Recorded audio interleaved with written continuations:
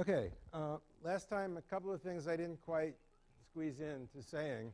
I left you with this picture of the unimportance of constant factors. Even a constant factor of several million, by the time the amount of time gets to be significant anyway, even that kind of constant factor is down in the noise. But I should tell you there's an exception. And that is if you happen to be in the video game business, because those guys are always absolutely pushing the limits of whatever this year's hardware can do. So they really do worry about constant factors. But for the rest of us, no. The other thing was I showed you this frightening formula that talks about one function basically being bounded by another function. That f is, for large enough values of x, always less than or equal to some constant factor times g. But I didn't get to talking about the big theta notation, which is actually the one that we use mostly, that we're most interested in, because big O notation says f is bounded by g, but it doesn't say how closely. So take the function f of x equals 3, and the function g of x equals x to the xth power. Okay? Well, f is big O of g, but that doesn't really tell you very much, because f is so much less than g. You really want to know about, how long is it going to take, not how long isn't it going to take. So the theta notation says f is in big theta of g if f is big O of g and g is big O of f, which sounds at first glance like it might be impossible because, f can't be less than g and g less than f. But the reason that this is possible is this constant factor. So essentially what big theta says is that if you draw a picture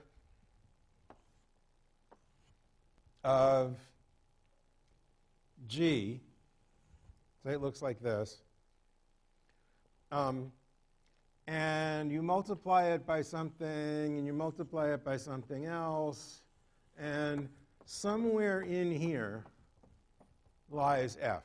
So f might vary up and down a little, but basically f is within this envelope pretty close to g. And that's what we really want to know, is big theta. Confusingly, very often in the literature, they will say big O when they actually mean big theta, just to confuse you. But you're not going to do that. Okay, and the other thing I didn't say about time complexity last time is that there are certain families of time complexities that come up a lot in computer science. And you're going to learn again in 61B more than you want to know about this, but I'd like to give you a little bit of a sense of what they are. So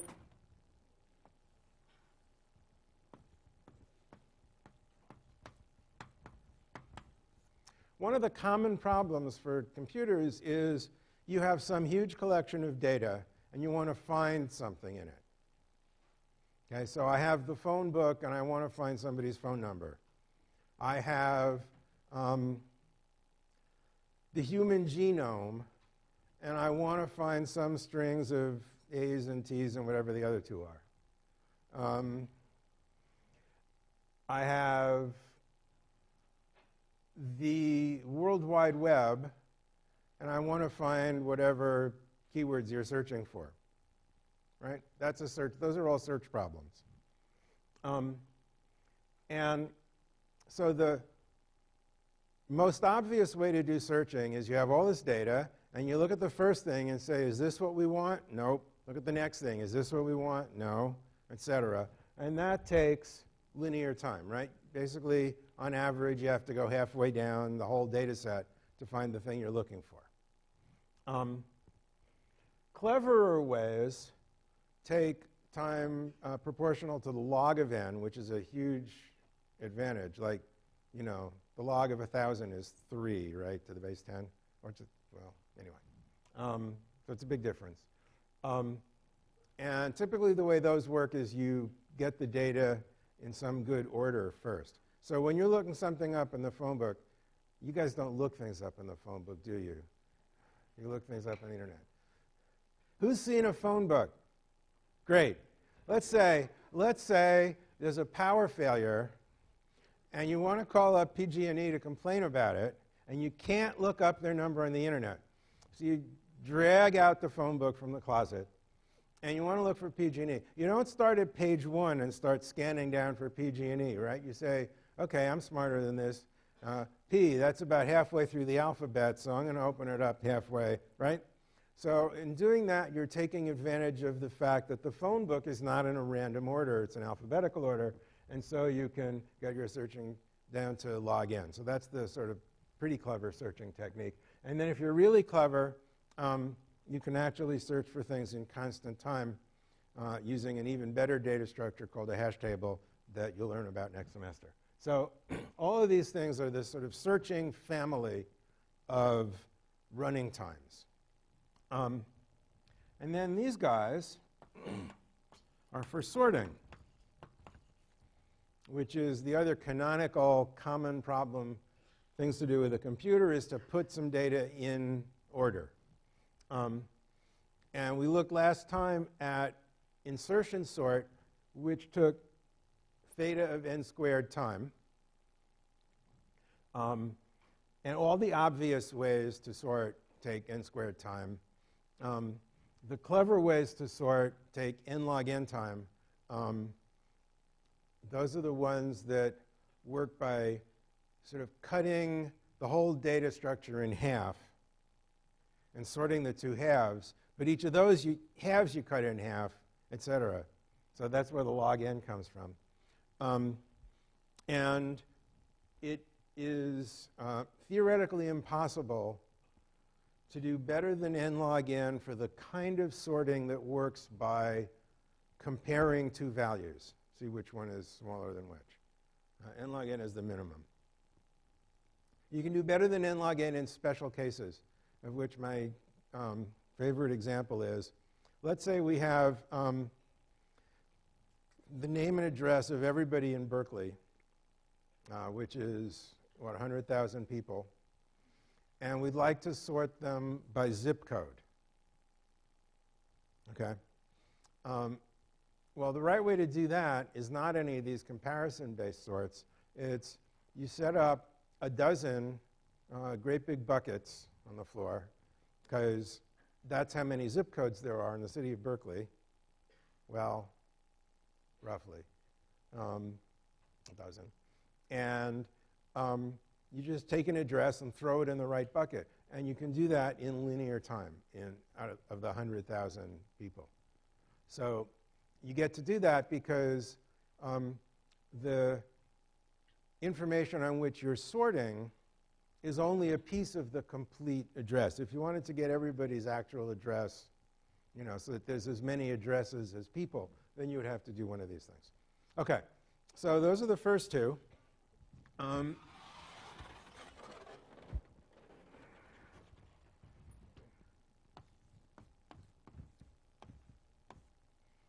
There are surprisingly few, but there are some, problems that take n cubed time. The canonical example is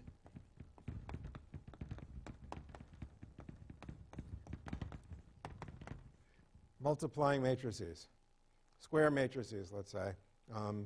So an n by n matrix, if you remember how to do that, there's n squared elements in the answer, and each of those is the sum of n products, right? Everything in this row multiplied by everything in that column. So that's n cubed multiplications that you have to do to do the matrix multiplication. There is an extremely clever, complicated way to do matrix multiplication that is theta of n to the 2.7 something. It's not E. It's some ugly number. But, you know, basically it's n cubed. And then, here's the important point.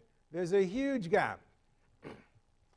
Somebody's going to tell me I'm wrong with some example or other, but to a first approximation, you never see n to the fourth problems or n to the fifth problems. After this, we get to exponential time problems and factorial time problems and the occasional n to the n time problems. How many math haters in the room? A few. You understand, right, that 2 to the n is way, way, way, way, way bigger than n cubed? Like, grows much, much faster? Even the math haters know that, I hope. These problems are called intractable. Meaning, yeah, theoretically, we can write a program to do these things, but in practice, for significant sized data sets, the program would never finish running. So, you know, linear time algorithm means double the input size, double the running time. Quadratic means double the input size, quadruple the running time.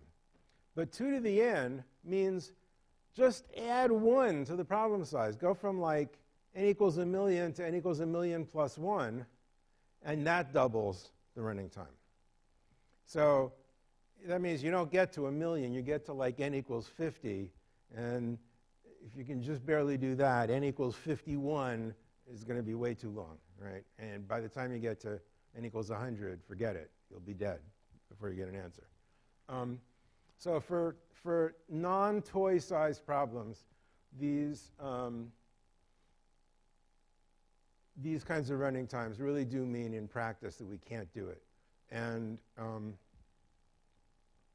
for problems like this, one of the things that you do is say, well, can I come up with an approximate solution to the problem that is good enough and can be computed in a reasonable amount of time? So all of that stuff is the analysis of algorithms that you'll learn about later on. And that's all I have to say about time efficiency. I want to go on now and talk about space efficiency. Yeah.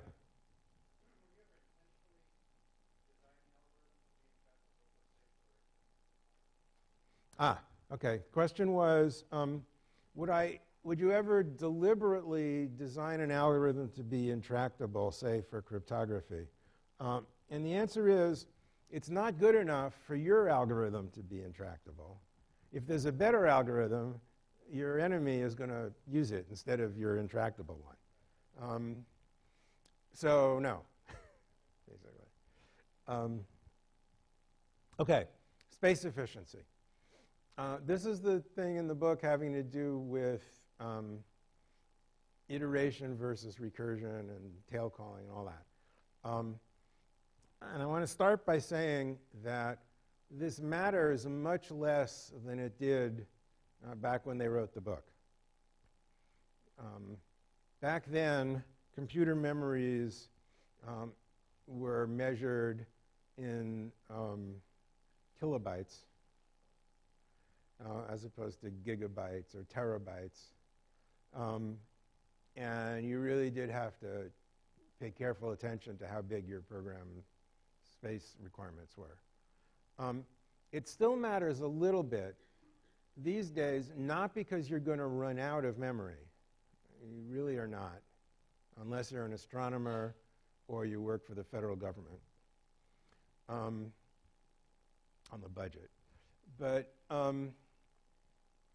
what does happen is as your program's memory requirements get bigger, indirectly that slows the program down. Because what happens is your process is competing with other programs on the computer, and your operating system is moving things in and out of memory And the higher the memory load, the more time you lose to your program not being in memory when you need it to be. So for that reason, people worry about space efficiency still somewhat. Okay.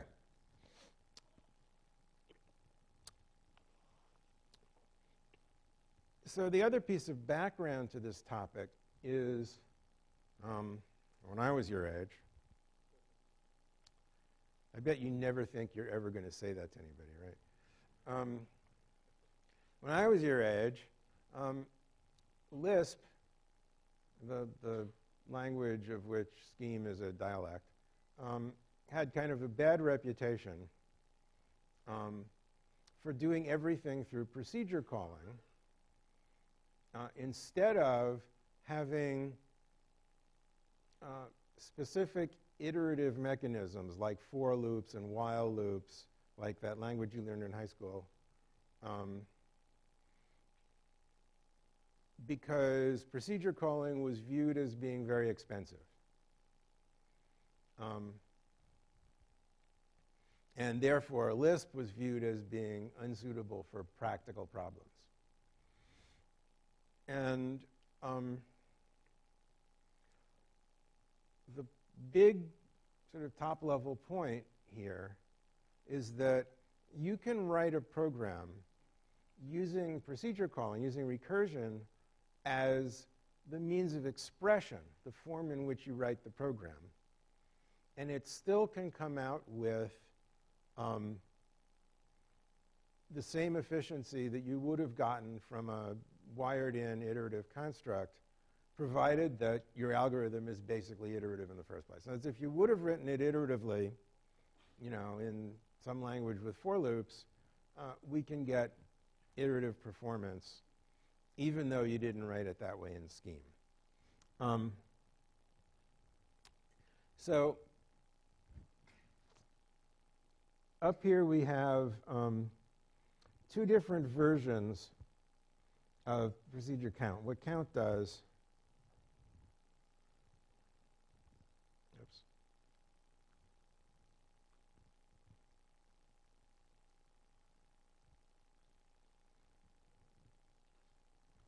tells you how many words are in the sentence, or how many letters are in a word. And we have here two different implementations. And the first one, they're both recursive procedures. So here's a recursive call to count in count. And this second version of count has a helper function, iter, and here's the recursive call to iter. So there's a recursive call both ways. Nevertheless, even though these are both recursive procedures, that is, the form in which you write the program is recursive for both of them, the process generated by these two programs is very different. And the first one generates a recursive process. The second one generates an iterative process. So to understand all that, you have to remember that inside the computer, there are a lot of little people, right? And every time you make a procedure call, you're hiring a little person to solve the problem. And there are lots of little people that know how to do the same procedure. And when you call one, you give it different input values to work with in its arguments. And so they're doing slightly different jobs, but all running the same algorithm. So in the first version, it works like this. I'm going to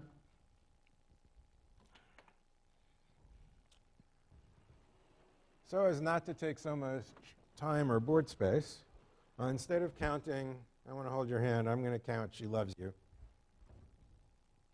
So I'm going to hire Charlotte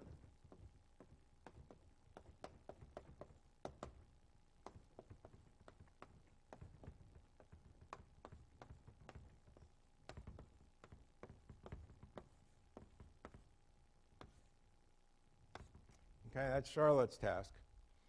And Charlotte says, is the sentence empty? No, it's not. So I have to do +1 and then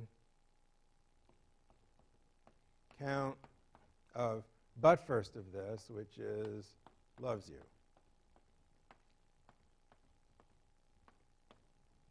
Right? So Charlotte hires Carl to do that. Carl says, is loves you empty? No, it's not. Meanwhile, Charlotte is sitting there waiting. Right? Charlotte's twiddling her thumbs, waiting for Carl to do the job. So Carl says, loves you isn't empty, so I'm going to do add 1 to count of but first of that, which is the sentence you. And Carl hires Kathy to do count of you. Right? Charlotte's waiting, Carl's waiting. Kathy says, is you empty? No, it's not. So I'm going to hire Charles. Oh, wait, I have to do plus 1 count, that's a parenthesis, of empty sentence, and hires Charles to do count of the empty sentence. Okay? Everybody with me so far? Great. Charles says, is that empty? Yes, it is. I return 0. Here, Kathy, here's my 0. Now, Kathy says, add 1 to that 0. It gets 1. And so Kathy hands a 1 to Carl. Carl, in order to do count of loves you, says plus 1 to the 1 from Kathy, says, okay, count of loves you is 2. Charlotte is doing plus 1, whatever I get from Carl. That's a 2. Add 1 to it, 3. Charlotte returns 3 to Alonzo, who prints it out at the scheme prompt. Okay? So, as we're doing this, really no work is being done on the way into this recursion. It's only when we get down to the empty sentence that we start with 0 and start adding 1, adding 1, adding 1, adding 1 on the way out. And so each of these little people has to wait for the next one in line to return a value. All right?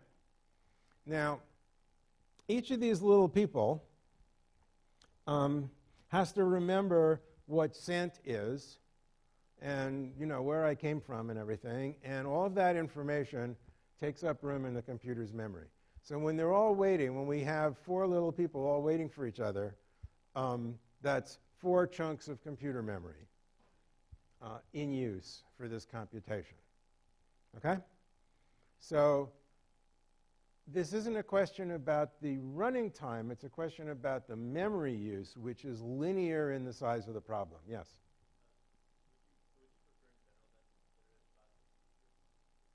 Let me get to iterative processes, and then I'll answer that. Okay? Okay. Now let's do it the other way.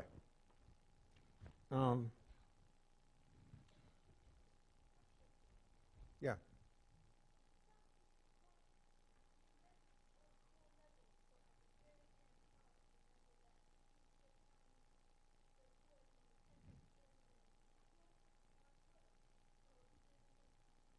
Yeah, Charles has 0 words, actually. He's doing the empty sentence. But no, once the computation is finished, we're not using the memory anymore, if that's what you're asking.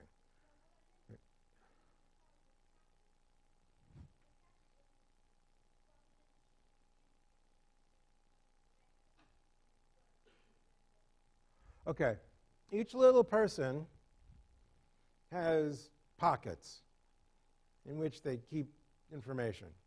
So Charles has a pocket in which is an empty sentence, and Kathy has a pocket in which is this one-word sentence, and so on. Right?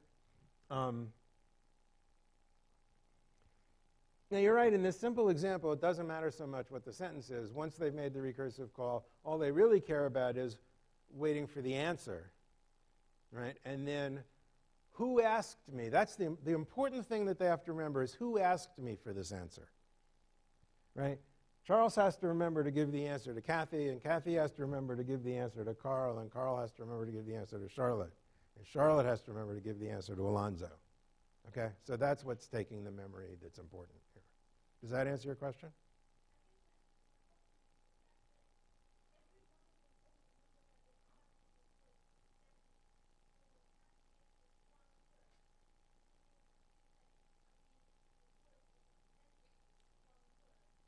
Oh, I see. Okay.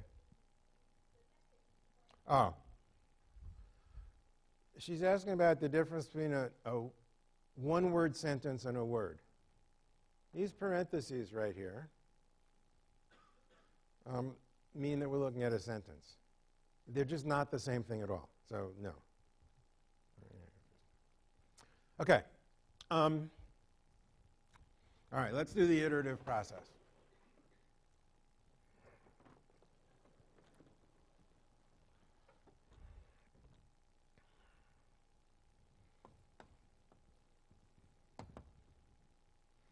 Carol is given the task, count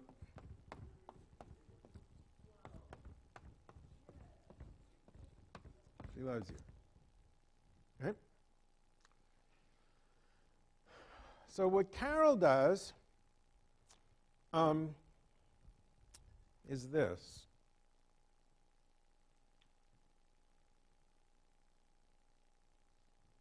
Iter sent 0. So Carol hires Irving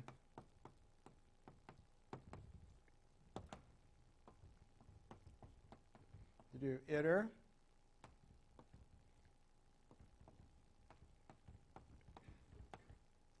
no. Blah. I'm ahead of myself. Iter of she loves you 0. Irving says, is the sentence empty? No, it's not. So I'm going to hire Isabel to do iter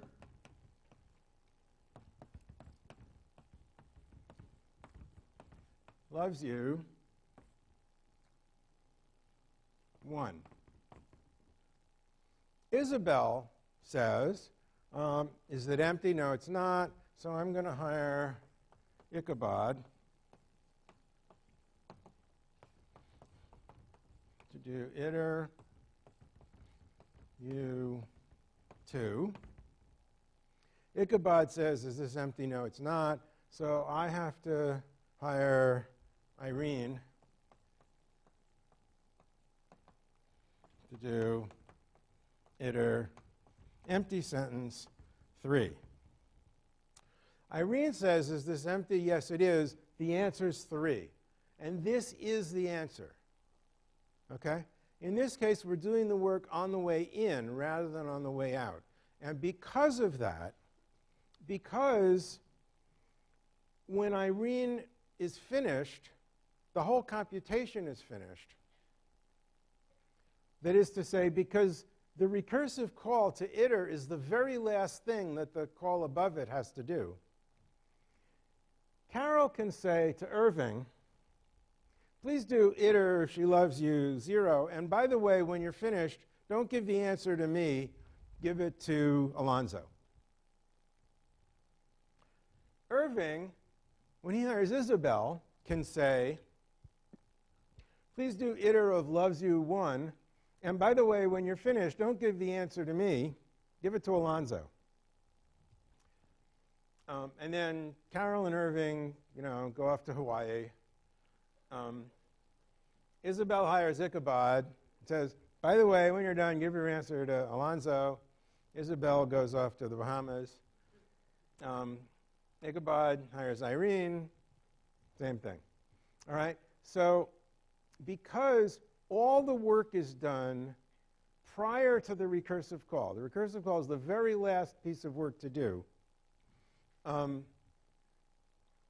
There's no need for us to remember who's waiting for intermediate answers. Okay?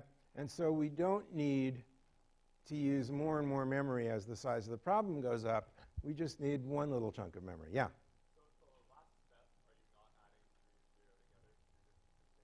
are you not adding 3 and 0 together? You're not adding 3 and 0 together, no. You added 1 to 0 in between Irving and Isabel. Okay? So the work, in case that isn't clear, I should point out, right here is where the work is being done. And remember, scheme uses applicative order evaluation, which means the argument expressions are evaluated before the procedure call is done, right? So that adding of 1 happens before the recursive call to iter. Okay. A scheme interpreter or compiler is capable of detecting this situation. If the recursive call is the last thing that has to be done, then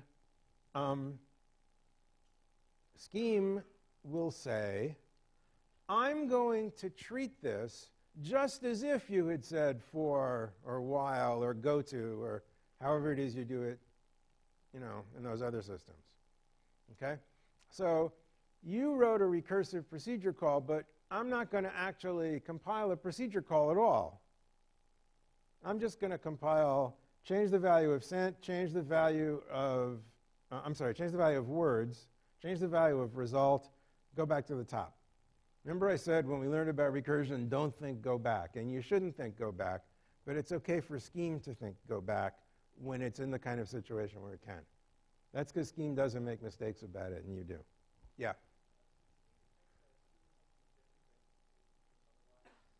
Yes. The question was, is scheme doing something different than it would have done otherwise? Yes. It says, oh, look, this is a tail call. So I'm not going to do a recursive evaluation. I'm just going to, change the values of things and go back and do it again. Yeah? So like, A, when you load it into the interpreter, how does it know which count you're calling? Oh, I'm sorry. The question is, when you load it into the interpreter, how does it know which count you're calling? You wouldn't load this file into the interpreter with 2 definitions of count in it. There's only 1 definition of count. If you did do this, whichever one you did second is the one that's there. And then why did you define iter inside of the second count instead of doing it as a Okay. Why did I make iter an internal definition instead of a separate procedure? Because nobody's going to use this iter except count. It only makes sense for counting, right? And so for one thing, it's just cleaner because it keeps the definition with the use. And also, if I had wanted to make it separate, in order not to get in trouble with something else called iter for some other little procedure, I would have had to call it count iter or something, and that would have taken 6 extra keystrokes twice. So it's just easier. But it's not crucial. It's not a requirement for tail call elimination. Yeah? No. He's saying, isn't it going to be less efficient because you're defining it over and over again? We will talk much later about how an interpreter works, but for now, just take my word for it. No. Yes? You're next.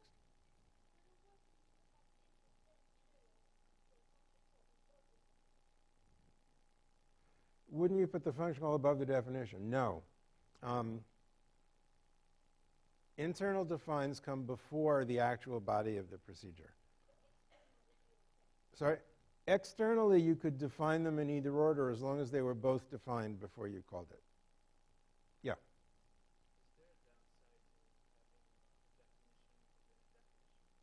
Is there a downside to internal definitions?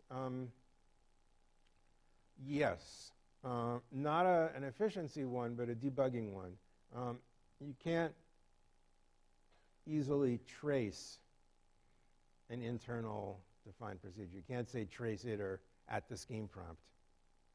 because there is no iter at the scheme prompt. It's only inside that procedure. So it's easier a little bit to debug if you don't. Yeah?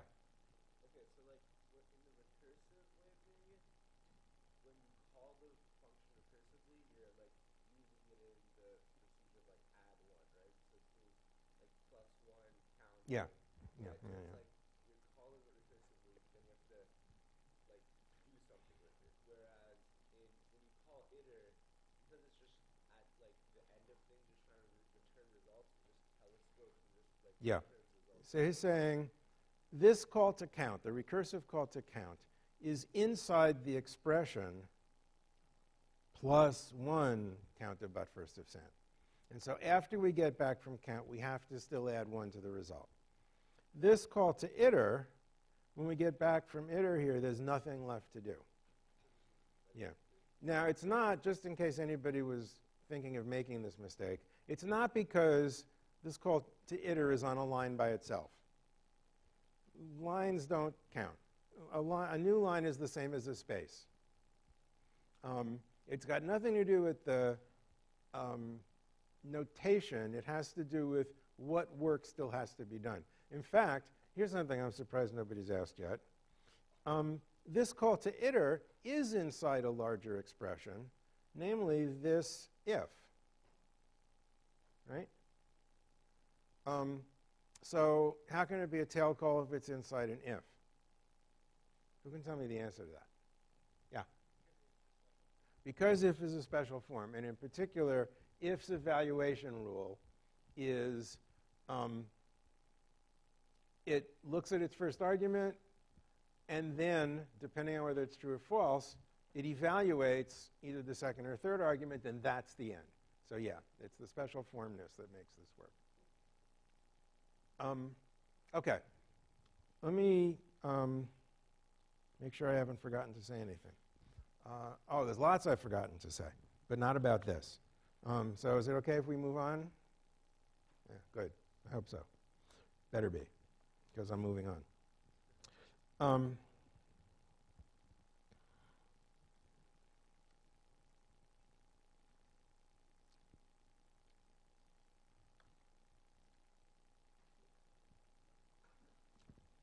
Okay.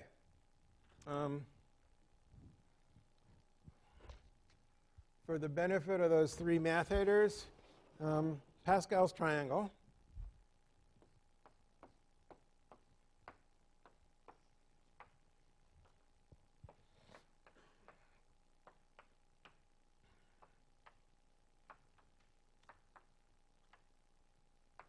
Etc.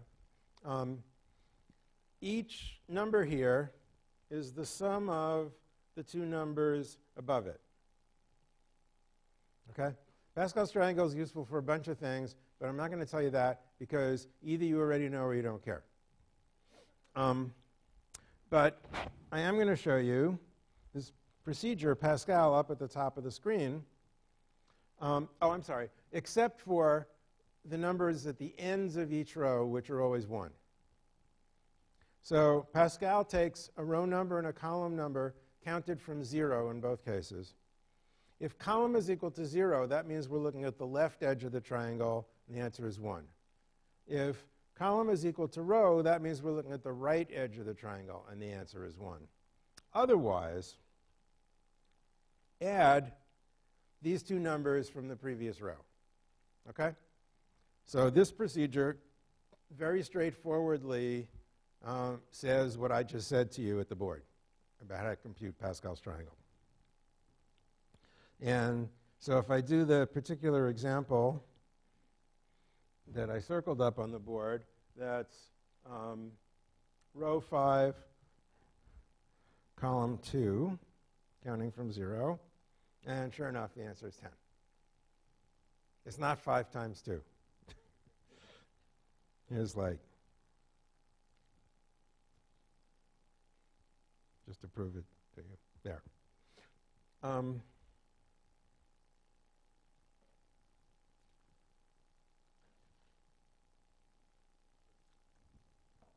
Oh.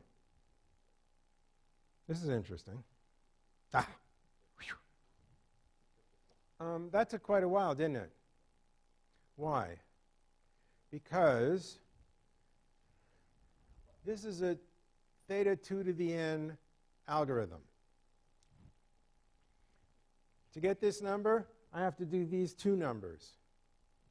To get the 4, I have to do two numbers, and to get the 6, I have to do two numbers. So that's 4 numbers on this row, 8 numbers on this row, 16 numbers on this row, etc. Yes? Is there any way we can do this iteratively? No. Well, not with anything like this algorithm, because there are two recursive calls here, and they can't both be the last thing that has to be done, right? So, no. But we can make this run faster.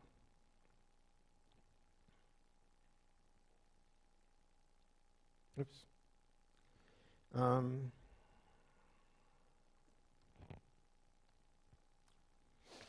Running this complicated program here. What this does, it looks at first glance like it ought to be very inefficient, because it has this helper function, Pascal row.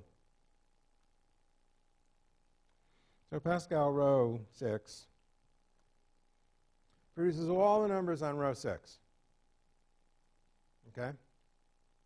And to get a single element of Pascal's triangle up at the top of the screen there, I compute the row, the entire row, and then I pick the columnist value from that row. So that sounds like it ought to be inefficient, because in order to compute this value here, what I really need is kind of a diamond shape of numbers that looks like this. And there's some more numbers down to the sides that I don't need.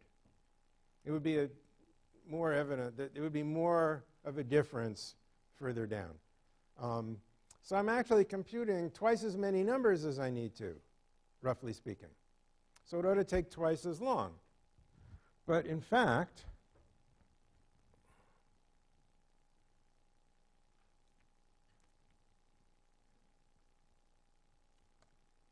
it takes no time.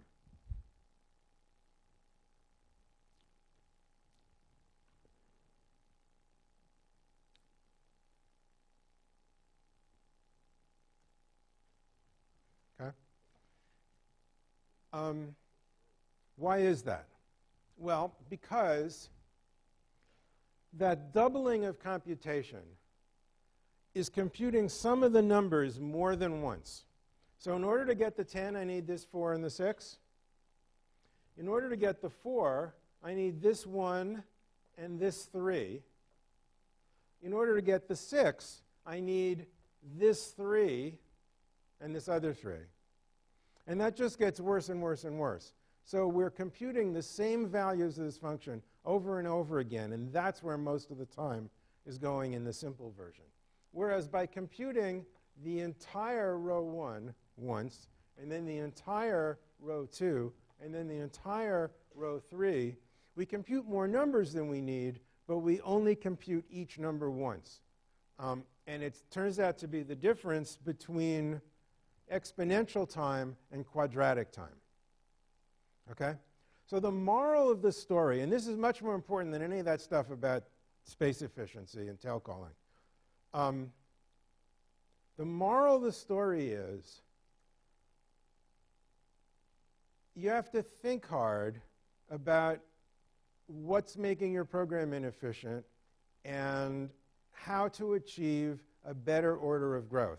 And it's the order of growth that you want. This code is much more complicated. So the constant factor, if you look at this versus the original version, the constant factor is going to be greater. But that is so swamped by the fact that it's quadratic versus exponential time that it doesn't matter. Next point. For those of you who didn't hate high school math, you might remember